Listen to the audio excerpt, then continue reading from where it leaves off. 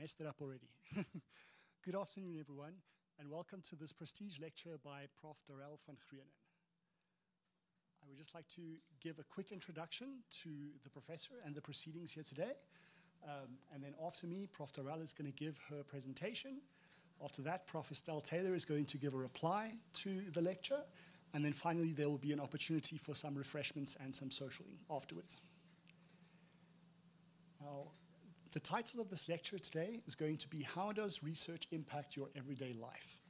Which is work that has been going for the last 20 years in Prof. Darrell's career, and we all look forward to hearing from her wisdom. Now, by way of a short introduction and biography of Prof. Darrell van Grienen, I'm going to read. There's quite an extensive one. But Prof. Darrell van Grienen is a distinguished professor and multidisciplinary researcher leading the Center for Community Technologies at Nelson Mandela University that develops ICT solutions for Africa by Africans in Africa. She is effectively known as the People's Professor for bringing smart technologies to the person on the street. Under her leadership, her group has developed more than 30 mobile applications and websites in the health, education, and agricultural sectors for use by marginalized communities. She and her team have won various awards for their research and application development within Africa. In addition, her group engages with scholars and low literacy communities and has presented e-skills training to more than 400 scholars and community members over the past 5 years. Prof. van Grienen holds a PhD in computer science from the University of South Africa, and she has received numerous accolades for her work, including the Commonwealth Digital Health Merit Award and the UN African Innovation Forum Award. She has supervised more than 80 postgraduate students to completion and produced over 150 peer-reviewed journal articles and conference proceedings. In 2022, she received the Public Engagement with Research Award from the National Research Foundation, where she is also an NRF-rated researcher. Now, in addition to Prof. van Grienen, we've also got a number of honored guests that are joining us today. The first one, which I didn't actually know was on the list, is our Deputy Vice-Chancellor, Prof. Linda du Plessis, who's followed also by Prof. Ian Rothman, who is the director of the Optentia Research Unit, where Prof. Darrell van Grienen is an extraordinary professor. Prof. Myrna Nell, who is the Deputy Dean for Research and Innovation of the Faculty of Humanities. Prof. Thebe Madupe, who is also the Deputy Dean for the Faculty of Natural and Agricultural Science. Prof. Estelle Taylor, who is the Director for the School of Computer Science and Information Systems. Dr. Imelda Smit, which is one of the program leaders for the Unit for Data Science and Computing. And then we also have program leaders from the Optentia Research Unit. And then over Zoom, we have a number of collaborators and fellow academics that are joining us for this prestige lecture. A special welcome to all of you. Now, in this prestige lecture, Prof. Darrell van Grienen is going to challenge us on our views of how we can use research to impact the communities around us. She will present research on the technology she has developed over the last number of years and how this can be used to influence Education 4.0 and how students can be prepared for the world of work and its continuous technological advances. Additionally, Prof. van Grienen will present the ways in which she has managed to leverage this research to the benefit of local communities in a very tangible way, and how work of this nature can in turn be used to bring about research in the field in and of itself. I thank you very much for your attention, and I would like to hand over now to Prof. van Grienen to give her prestige lecture. Thank you.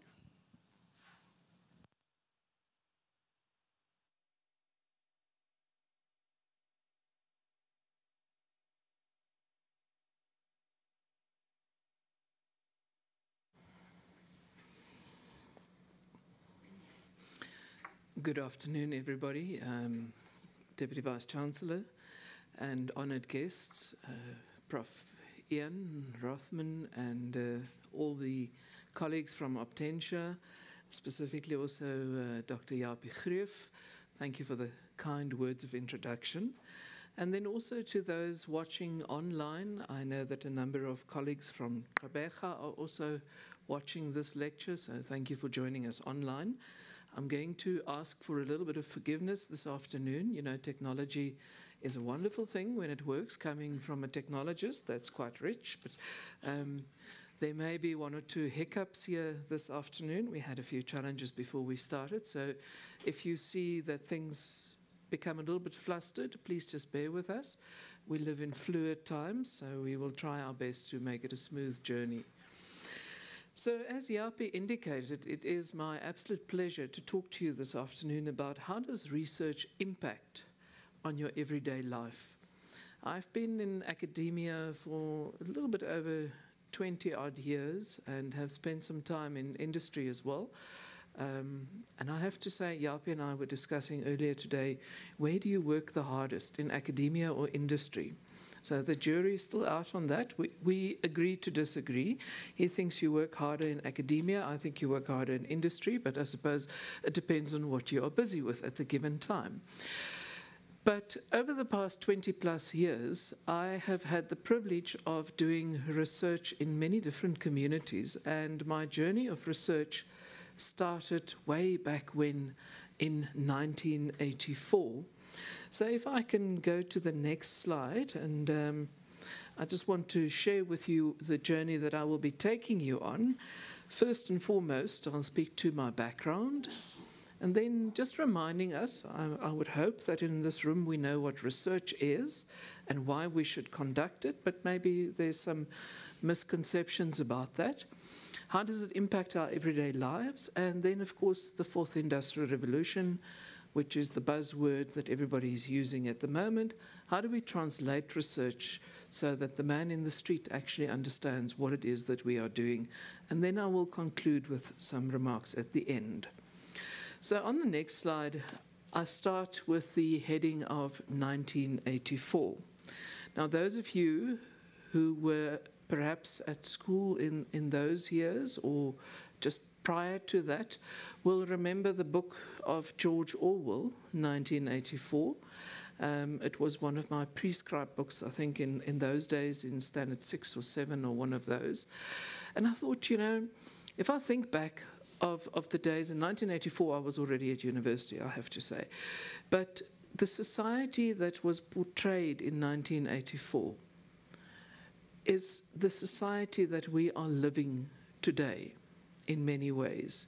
And that's actually a very scary thought when you think about it.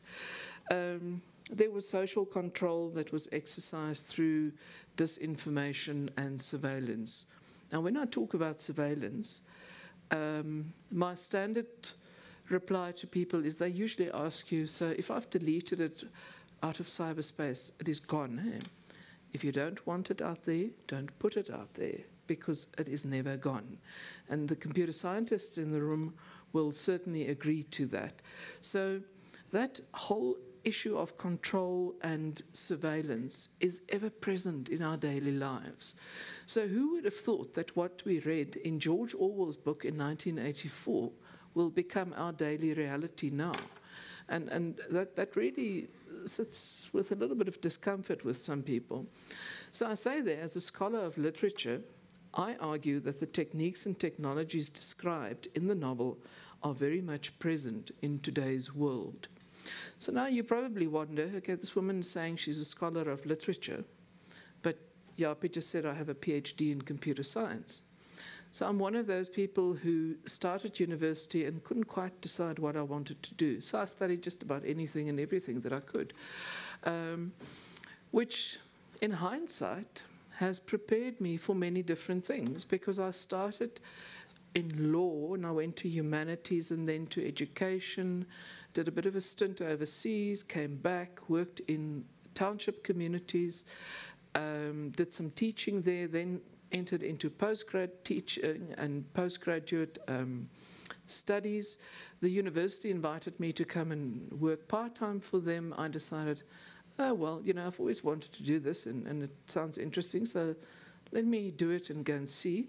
And now, 26 years later, I am still there. So, but anyway, be that as it may, I then started with computer science only, much later on in my life, and went through the motions of completing a PhD in computer science. So you can see from 1984 to 2023, nearly 40 years later, where are we now? But anyway, so if we go to the topic of today and we move to the next slide, I wonder if I were to ask you, and please, you're not allowed to Google, how many of you know who Albert Sens is? Ever heard of him? He's the founder of vitamin C.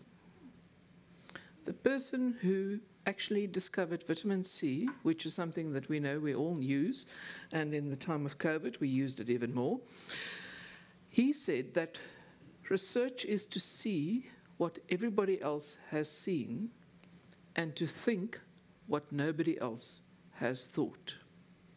Just pause there for a moment. To see what everybody else has seen, but to think about things that nobody else has thought about.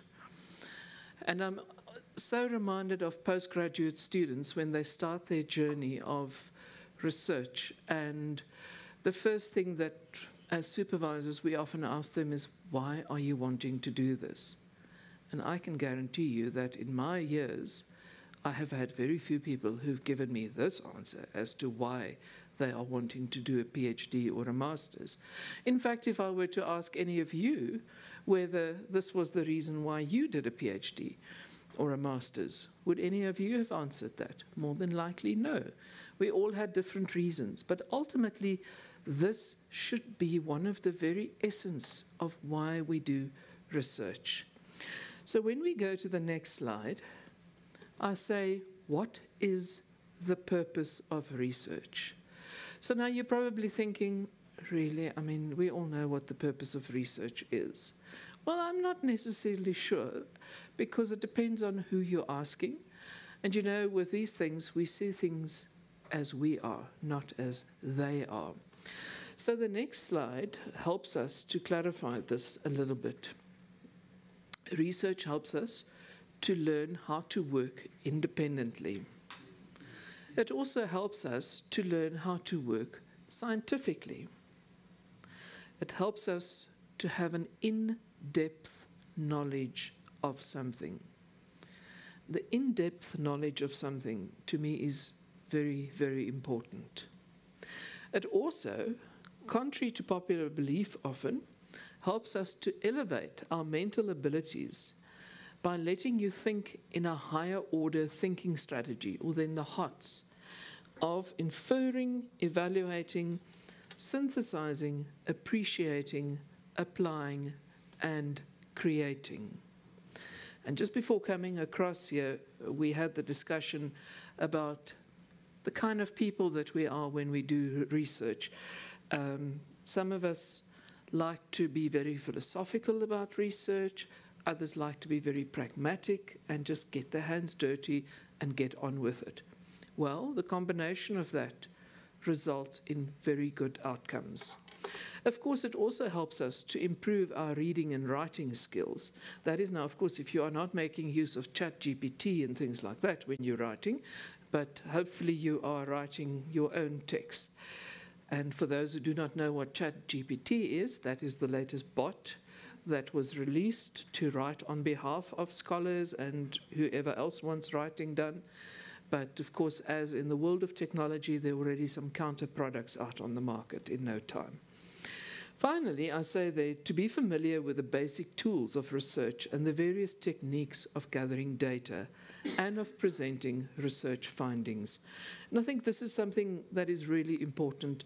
This morning we had the very auspicious occasion of the book launch led by some of the colleagues from Optentia. And I think what sort of struck me in listening to that was how all the data was collected to present the findings that we have there. And it was done over a lengthy period of time and using different techniques, etc., which means that the contribution of that piece of body of knowledge is so powerful, because it was not just one person, not a one-horse show exercise, but bringing skill sets together and a multitude of disciplines, etc. So that makes it a very, very powerful piece of knowledge that is being shared there. If we go to the next slide,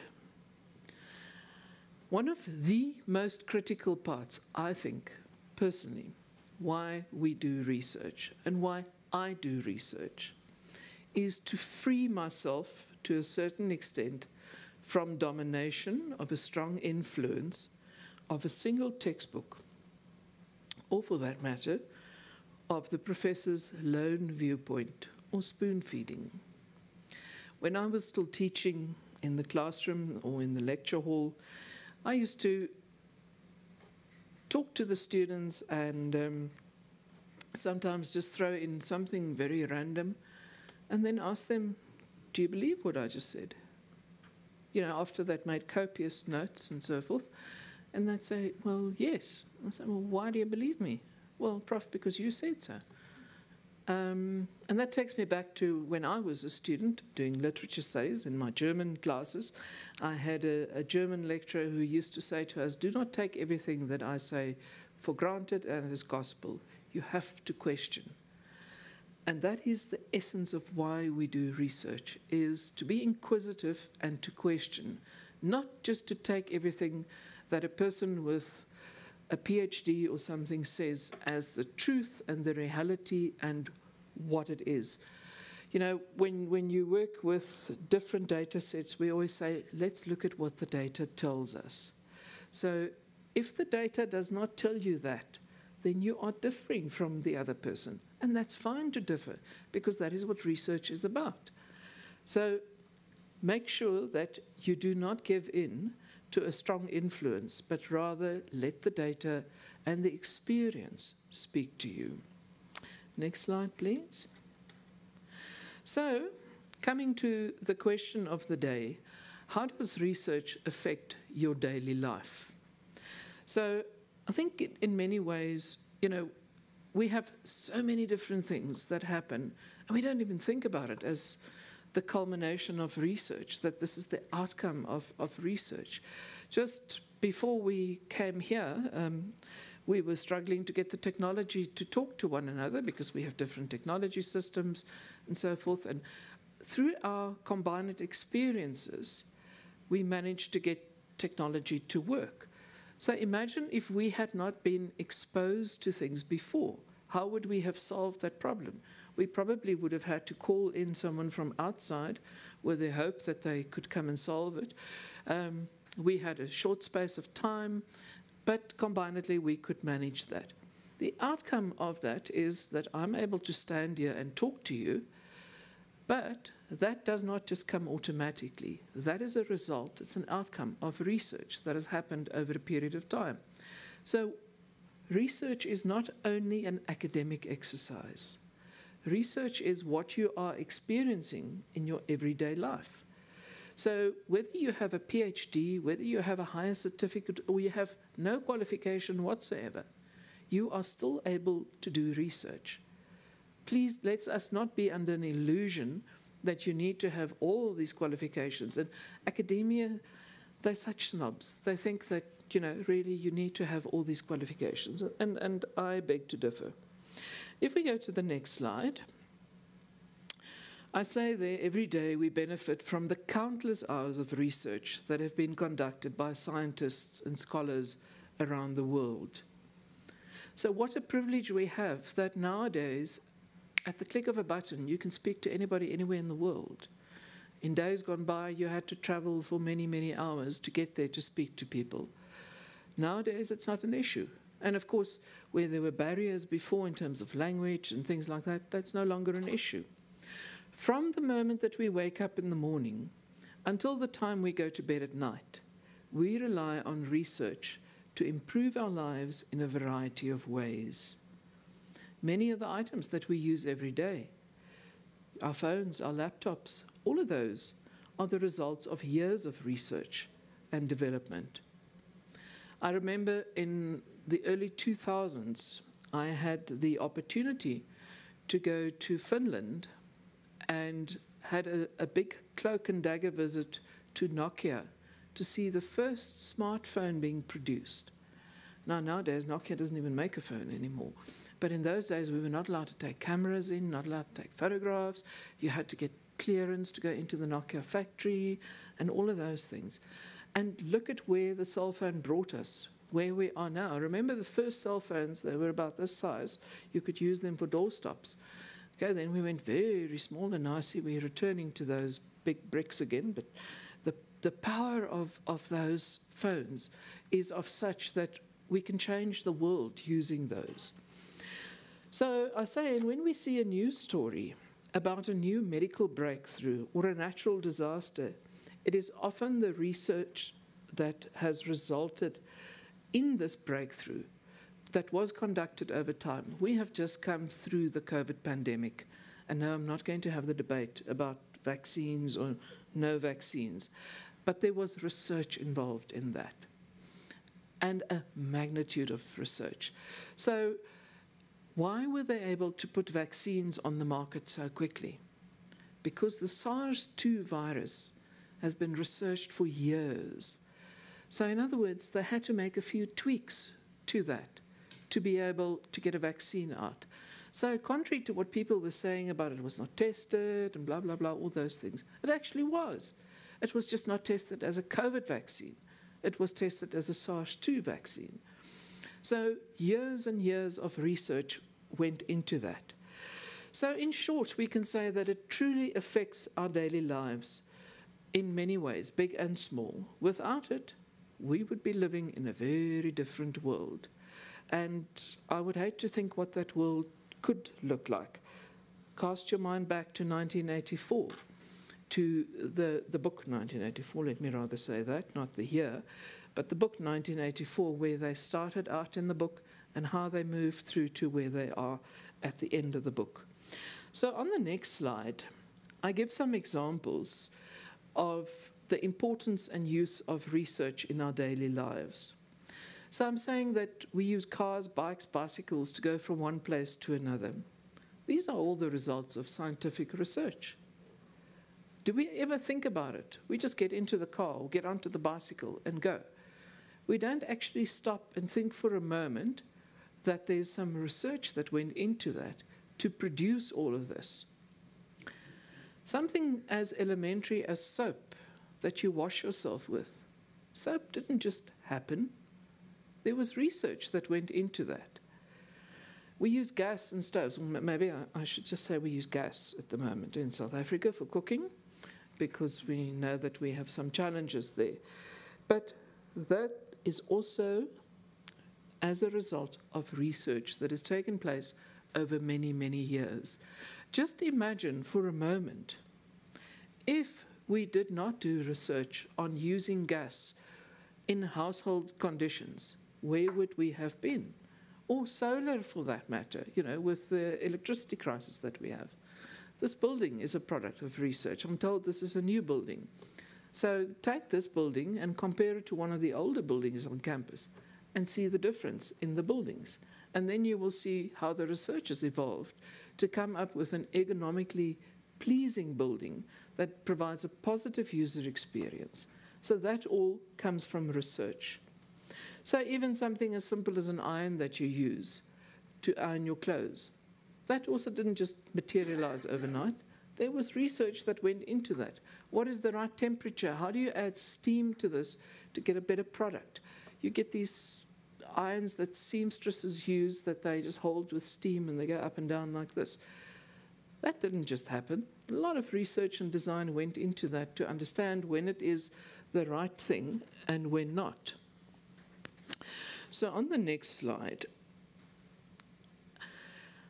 I say that when we observe the magic and importance of the outcomes of research, we can say that it has a vast use in all fields of human life. In fact, research has a great importance to make our lives easier. It gives an answer to all curiosities related to life. Well, maybe not all, but most in any event. But more importantly, it gives wings to our imagination by its facts and theories. The nicest thing about research is that you can dream. And you can dream as big as you want to, because you have the opportunity to see whether your dream will actually materialize. How often do we as human beings have that opportunity to do that?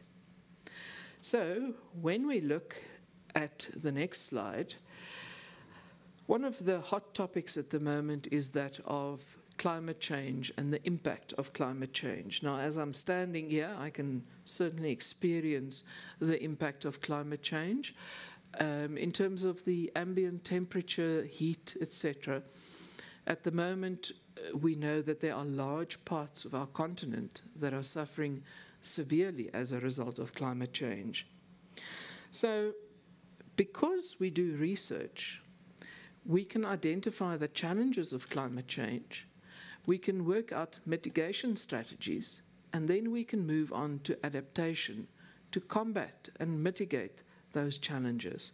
And I'm not going to go through that whole list, but I think what is very, very important for me is probably the three in the center, being community engagement, water conservation, and local food, or then food security. So Africa, as we know, is a water-scarce continent. South Africa is a water-scarce country. Where I come from, the Eastern Cape, we are approaching our 9th year of a severe drought. We have less than 5% water left in our dams. So we had to do research to understand how do we mitigate those factors and how do we adapt our daily lives. Suddenly when you go to Gqeberha now, or then Port Elizabeth, you will see that most households have water tanks because we've had to mitigate the risk. If I were to ask you how many of you have water tanks at your house, maybe some people, but not the vast majority, because you don't always have a shortage of water here, whereas the Eastern Cape is known for that.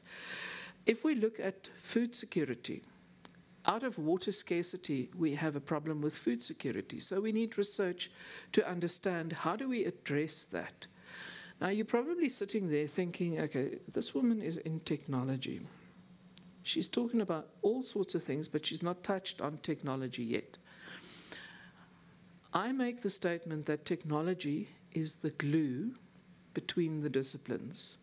And therefore, we need to do research and community engagement to understand how we use this glue to bring about change and how we use that to empower our communities to mitigate some of the risks that they are faced with, some of the risks that are up there on the slides. On the next slide, I cite the case of Turkey.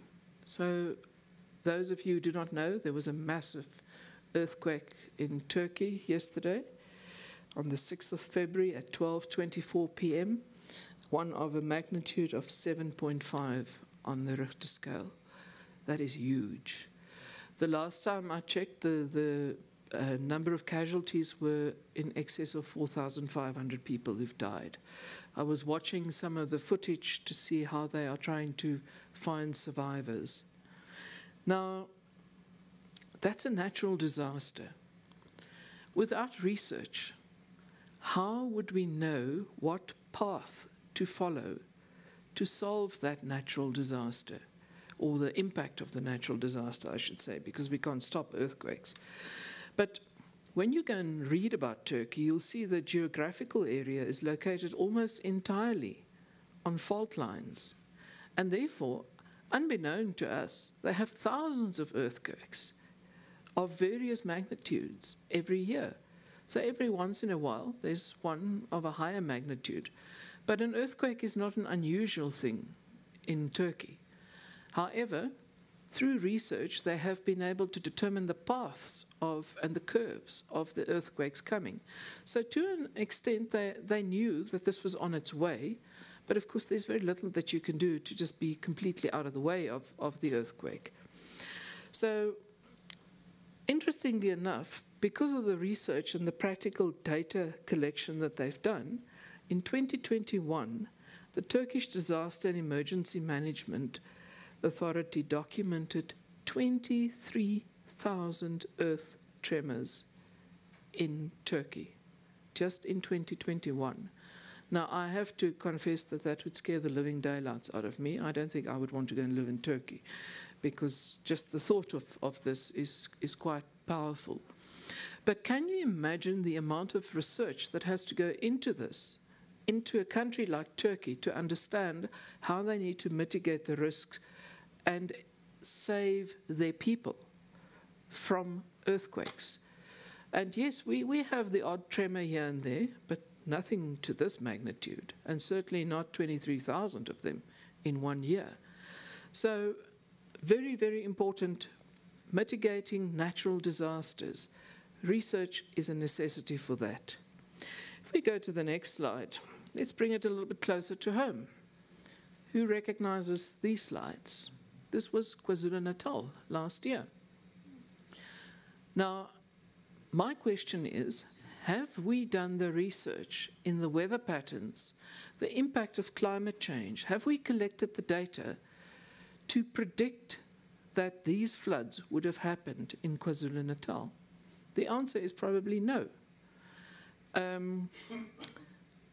Could we have prevented this? Had we done the research? Had we done the data collection? Had we done the data science, the data mining? We could have probably predicted, maybe not the full extent of this, because with climate change, there are things that happen, but to a large extent, this could have been at least managed better than what it has been. We still have waterborne diseases in KZN. We still have areas of KZN without electricity as a result of the floods from last year. That's a scary thought, that something like that could have been managed better had we done the research. If we go to the next slide, this is a well-known proverb. Necessity is the mother of invention. I'm sure you've all heard this. I like to also say that necessity is the mother of innovation, because in the space that we work in, innovation leads to inventions, and inventions lead to innovations.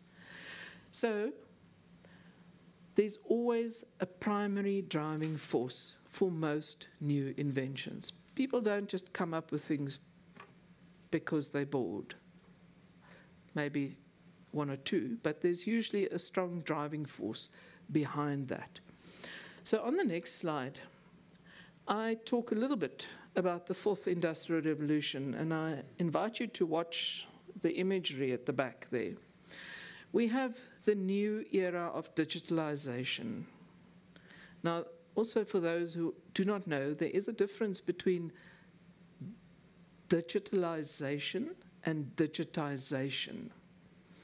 I'm not going to ask you what the difference is, but if you don't know, then go and look it up. We are in the era of the fourth industrial revolution, where we are unleashing infinite new possibilities for industries, for governments, for cities that dream of building a more agile, digital, resilient, and sustainable future. I've just returned from East Africa, where I spent time in Kenya and Uganda. Those of you who've been there before would know that traffic used to be an absolute horror story. To get from Entebbe airport to the heart of Kampala could take you 3.5 hours. With the agility that they've applied and the resilience of building new infrastructure, it now takes you 25 minutes to get from Entebbe to the heart of Kampala. So we live in a digital era where everybody's talking about the fourth industrial revolution, the Internet of Things, Education 4.0. Imagine if you could do anything and everything that you have to do every day in real time, optimizing your time efficiently, your productivity, and your safety. You see, Yapi, this is where we get to the industry versus academia again. And then put it all into action at the click of a button. Now, in some areas, the click of the button is possible already. But in other areas, we still have a long way to go. So, if we really apply our minds and we look at innovation and invention, we could operate far more effectively, meeting both our business and sustainability goals, whilst maintaining the continuity of our operations. So if you think back of the time of COVID, when everything had to go online and digital and so forth, I think higher education institutions were maybe a little bit better prepared than the school or the secondary school environment, thanks to the fees must fall, because we had all of that happening. So we had to put some mitigation plans in place. So when COVID struck, suddenly we could move a little bit faster. But with that has come the transformation of how we do things and where we are now. And therefore, we need to now consider the Internet of Things and the Fourth Industrial Revolution and digital technologies as we move forward. If you are not considering digital technologies, then I'm afraid you are going to be left behind. And as part of this morning's launch of the book, we spoke about the future going forward of the Yabelana app and the possibilities of how we can use that, where we had a digital native end user. That has changed. How many older people are now using tablets, phones to Skype their children living abroad? They're on social media. I have an elderly father who reads e-books, and that resulted out of COVID because he couldn't get to a library. So we need to have a mind shift as to how we go forward. On the next slide, I discovered this very recently, and I'm not sure how many of you have seen this, Health 4.0, where you now have a skin that you can put on your hand, and it lets you touch things in virtual reality. So nwu-pukke is a thin, wearable glove-like device that provides tactile feedback to users in virtual reality and artificial reality environments. This innovation has great application potential in virtual games, in sports, in technical training, social interaction, or remote control robots. Comes from Korea. The users can experience virtual objects in different scenarios. So you could actually put this glove on your hand and grasp a tennis ball in virtual reality, and it will be as if you're holding the tennis ball in your hand. Imagine that. Imagine the world that it opens up for us. So the colleagues that are busy with this study, they say that it exhibits great flexibility and guarantees effective feedback in various poses and gestures. I don't know how many of you have seen the robots that can now do human faces and show emotions, etc. Imagine adding this to a human-like robot, which allows you to not only show facial expressions, but also have sensory feel and touch. I know in countries like Cyprus and Greece, they are using robots without a mouth to teach children who are hearing impaired to lip read. Fascinating studies. Or they have the robots that go into the courts to escort children who are there for cases of child violence, etc. So, the opportunities in the health space in terms of the Fourth Industrial Revolution are endless. So on the next slide, I go to the topic of bridging the gap. Bridging the gap between research and society. Some few years ago, a well-known actor in South Africa attended one of our awards ceremonies at Mandela University, and he said to me, "Prof, you guys do all this work. How do you tell it to the man in the street?"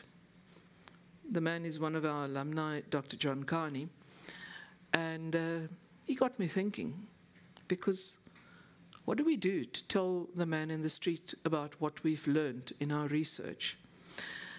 And at the time, that became something that I wanted to focus on, was bridging that gap.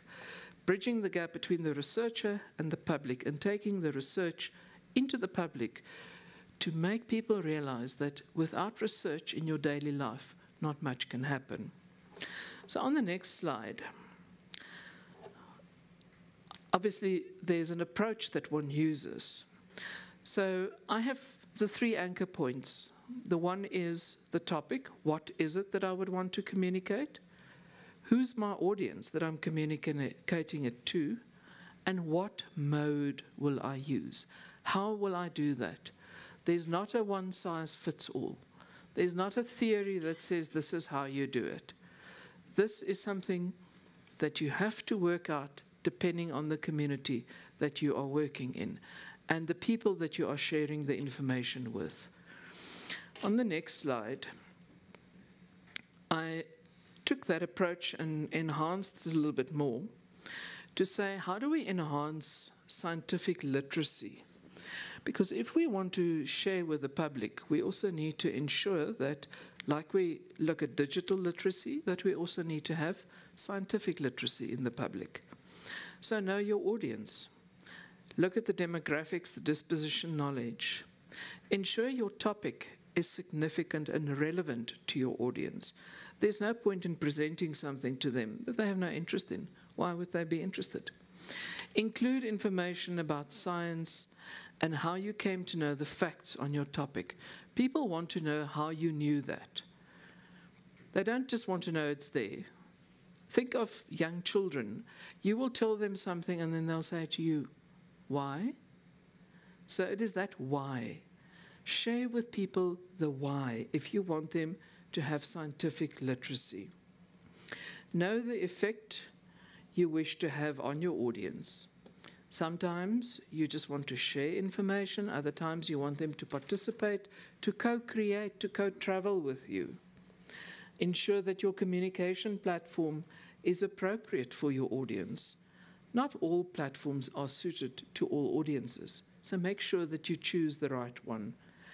And then finally, last but not the least, most certainly, is use a language that is suitable to your audience. Because if they do not understand the language, then they're not going to be able to do anything with what you are telling them. So when we go to the next slide, I take us to a point where we have to now go beyond the journal article. And most people in this room are academics and would know that we are encouraged to publish in journals and things like that. But the question is, do we take the knowledge that we've learned beyond the journal article? If not, why not? If yes, how do we do that? And what do we take? So I spend my life doing exactly that, going beyond the journal article, taking the knowledge from this machine, from the data that I've collected, and taking it into the community to share with them what we have learned, why we have learned that, and how it is relevant to them. So that means that there's public engagement with research. So the next slide, I look at exploring community-engaged research experiences and preferences. Why should you do that? Not because it's part of your KPA or anything like that. It is something that is essential. Community engagement becomes very, very relevant in educational institutions, but institutions of higher learning. If what we learn here is not communicated outside of this, how will it ever get there? It is our social responsibility, our moral responsibility to do just that. So I say that community engagement may make research more relevant, translatable, and sustainable, hence improving the possibility of having more examples, for example, to reduce health disparities. We do a lot of work in the health space, so that's just but one example. And then, important, what are the strategies for community engagement to be adopted by research teams to identify areas for enhancing engagement in future community-engaged research? I come from my home institution where community engagement is a thing at our institution. And I know here at Northwest it's also a thing. And there are not many institutions of higher learning where engagement is truly a thing, that people realize the responsibility of engagement and community engagement. And I think what is important for me about this is that as academia and academic institutions, we need to realize and acknowledge that we can also learn from our communities. does not mean that they only learn from us. We also learn from them. So the next slide looks at how do we approach research translation. Now, they're the three pillars: research and scholarship, teaching and learning, public and civic engagement. When we look at research and scholarship, I think this one we know quite well, that we have community engagement, community-based research, knowledge translation activities, scholarship of engagement, practice-based participatory research, public-funded research, all of those nice things. Teaching and learning, community-engaged learning. When Yapi introduced me, he spoke of our learning and skilling of people in communities. That's something that we pride ourselves in, that we have practice-based learning and experiential learning that happens. And some of these result in internships and co-op placements, etc., so that we do collaboration with our communities. I think the one that is largely neglected in many ways is that of public and civic engagement. So, citizen science. Do we really engage in citizen science in South Africa? And maybe this is a question that we need to ask ourselves and reflect on that. So there are lots of suggestions as to what those could be. But I think one of the most important things for me is to take policy advices and engage learning and taking that into community engagement to ultimately result in citizen science. If you have citizen science, then you have an educated citizen who actually understands why things are happening in a specific manner. And if you can back that with data collected in specific places, I suppose that's load shedding now happening, then we have true civic engagement. But I believe that is a pillar that we still lack in South Africa. So if we go to the next slide,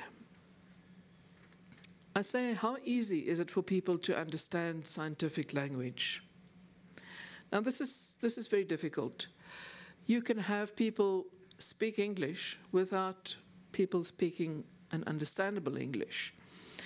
So my first point there, when it comes to the best practices of science communication, a lot of importance is attached to accessible language and digestible content. I'm going to show you some examples in a moment.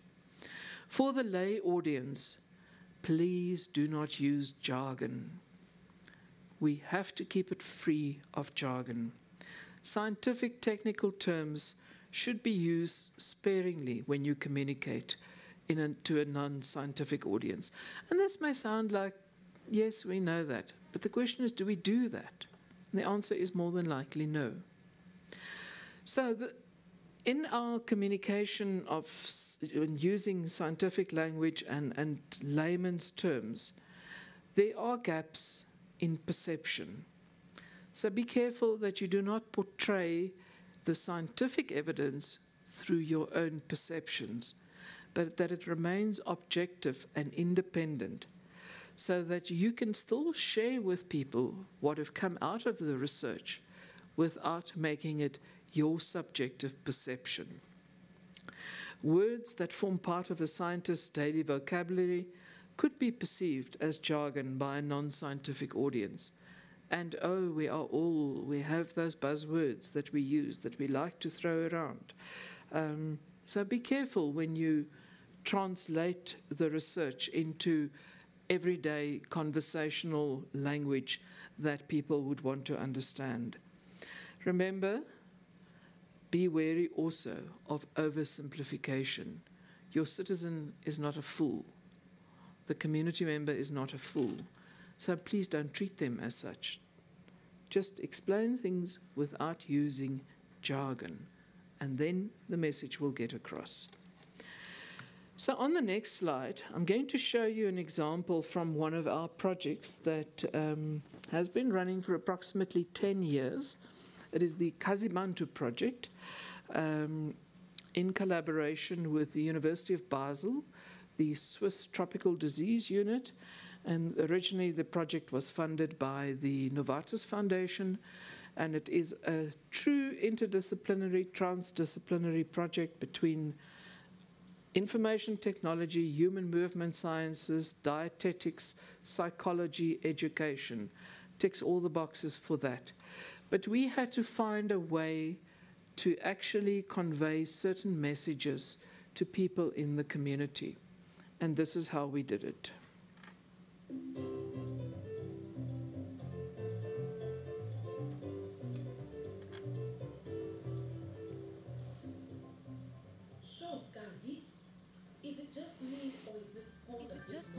Is this school a bit messy today?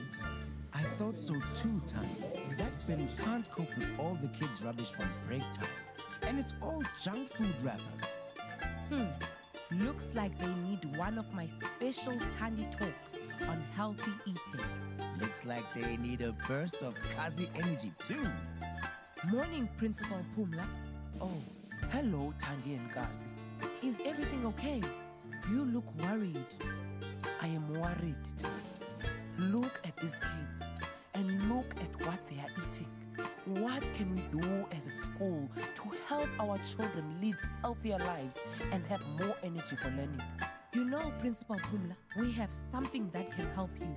Oh, you need to tell me more. Kazi and I are part of a program called Kazi Bantu. Kazi is a Swahili word meaning active, and Bantu comes from the Xhosa language in South Africa and means people. Active people. I like it already. Go on. Actually, before I do, would you mind opening the Kazi Bantu website on your computer? Of course.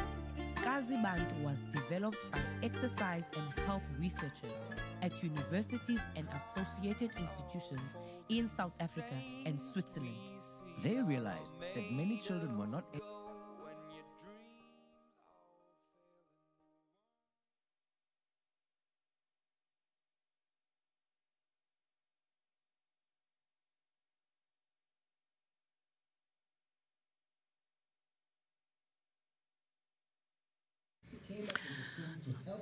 I told you, technology is going to be fluid today.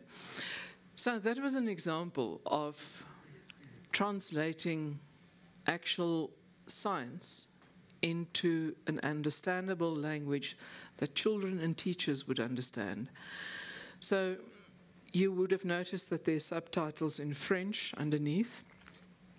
We also have different videos in other languages. So, but the aim of that was to be able to play to children so that they actually understand what is happening. There's a whole series of videos that they use for that. So if we go to the next slide, something that is really important is whatever we put out there needs to be contextually relevant. So as you can see from the example that I've just showed now, the context of that is of primary schools. So the characters are characters that appeal to the primary school learners, and in many ways also to the teachers, because this is what they use to tell stories to the children. If we go to the next slide, these are two very different ones. We're currently busy with porn addiction and the danger of porn addiction. There's a huge problem in South Africa with pornography and people being addicted to that. So we are targeting teachers and parents and using different ways of getting that message across, because porn is in many ways a taboo subject that you don't speak about, and in specific cultures it really is even more so. Also next to that is the mood recording, Find My Mojo, that's being used by teenagers to record their moods. This allows them to record their moods and share with people, let's say a caregiver, a parent, or then even a clinician if they need to. But you can see the different metaphors that are being used here to convey the findings of what we have done. If we go to the next slide, that takes me to some of my concluding remarks. The next slide, please. So I say, does a scientist's job end after the publications of scientific findings? My answer to that is no. We have a scientific social responsibility as researchers. At an ideological level, the purpose of research is to improve lives and have a positive effect on society. That is ultimately, if we go back right to the beginning, what we said, why we do research. Unless the findings are implemented for the benefit of the general public, the very purpose of a study is then defeated. So then why do you do it? Research is funded by tax money in many instances. So maybe we should, give the public value for their tax money as well and share that we have a moral obligation to report back on some of the benefits of the research that they funded through the tax money. All those grants from science councils and places like that, that comes from tax money ultimately. So the responsibility of the researcher should not end with conducting the research ethically and publishing the findings in a journal or presenting them at a conference. The community should also learn from that. So we have our scholarly community, and then we have our public community, our citizen community. How do we bring those two together so that they can actually share the information and learn from one another? In my mind, that is what a science communication is all about. Scientists have many different ways of communicating their science to the public. Don't underestimate the value of press releases, memos, lay articles about different findings, blogging, promoting the science on social media, because what that does is it stimulates the interest of people and it leads them to go and read the actual articles. I'm busy with a number of projects on cancer research where we've developed apps on cancer and supporting cancer patients, etc. So cancer is probably one of the most researched diseases in the world. If I had to tell you how many times by just clicking on a small something which looked very simple, elementary to understand jargon, has it taken me to go and read articles and medical journal articles and things like that?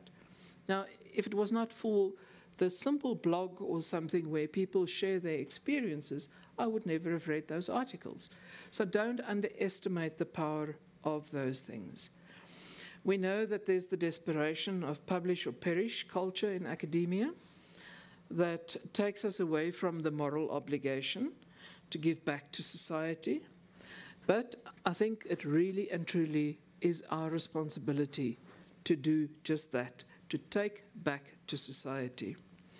If we go to the final slide, I say there, are we a science literate society? Now you can ask yourself the question, is your community here science literate? I know the communities that I go to are not necessarily all science literate. And then I ask myself, whose fault is that? The community's or mine? Have I done my job, my moral obligation as a scientist? So I think what we need to do is to also prepare our target audience to receive scientific information so that they understand how it is relevant to their everyday lives. Yes, we need to explain it in simple language, but the communication will also be more effective if people understand why they need to know this. And that is the key. So for research to truly impact people's daily lives, a more pervasive understanding of science is required. And I think our science community, and I mean science community in the broadest sense of the word, should take conscious steps in making society more science literate. This responsibility, in fact, lies with policymakers who influence science curricula at schools, undergraduate and graduate levels. It's not only the responsibility of the scientists, it is literally the responsibility of every person that is involved in some decision-making process that will impact on the life of another person. And with that, I thank you for your attention.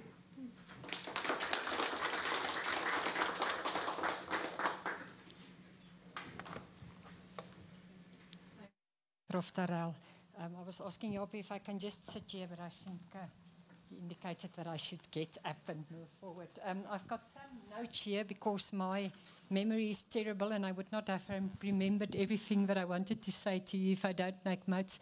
So please just excuse me if I look at the notes. When I started preparing to reply to Prof. Darrell's prestige lecture today, I started, of course, by reading the abstract and reading her bio, and then I went a bit further and I looked on Google Scholar to look at her publications and the awards and everything to sort of just prepare me to basically say something in summary. And then I just realized that to summarize her publications is not an easy job because there was such a wide variety of fields. And you also then mentioned that by referring to your interesting background, which we could really see in what you've written.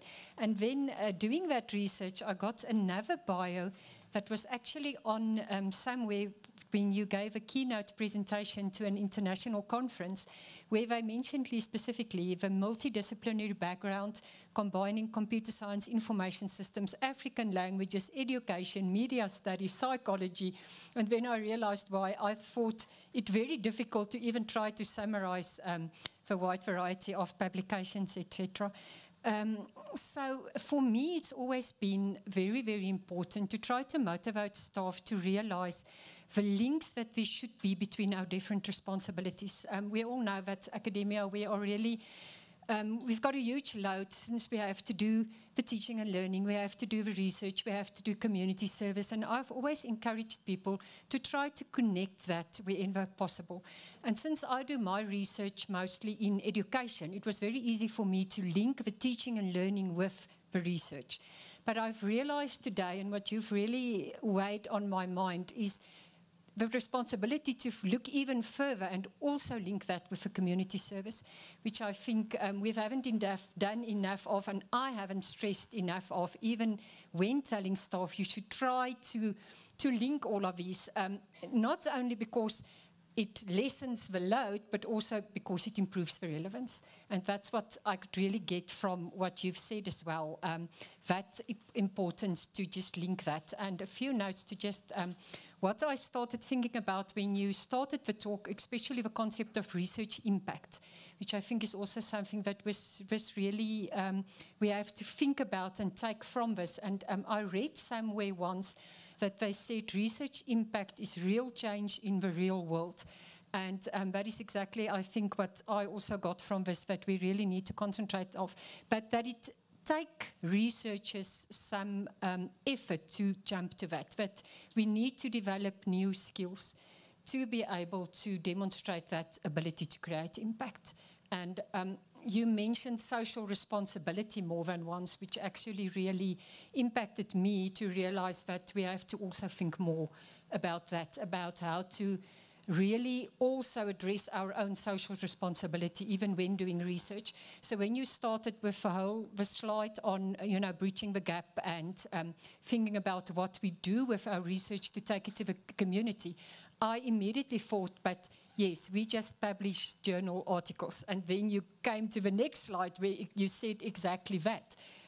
We have to go beyond that, where we normally think as soon as we publish the journal article, we've now done what we need to do, because we have a social responsibility to definitely do that as well. So it's not only academic activity, as you said, and I'm also much more aware of how we have to open our eyes to the problems outside and what we can do to maybe specifically help address that. Something else that you specifically said there, you talked about a primary driving force, and then the quote that you used of seeing things everyone see and thinking about it in new ways. That really made me thought that's how I would like to go out here now and look at everything in our community, but also identify problems that maybe everyone see, but we can maybe look, we have new thoughts about that, do research, come up with new solutions, and then have our research really impacting the community as well. So I think for me, yeah, there's a lot that definitely I think we can move forward and think about, and that we can improve also in the way that we do research. So thank you very much for sharing this with us. Thank you.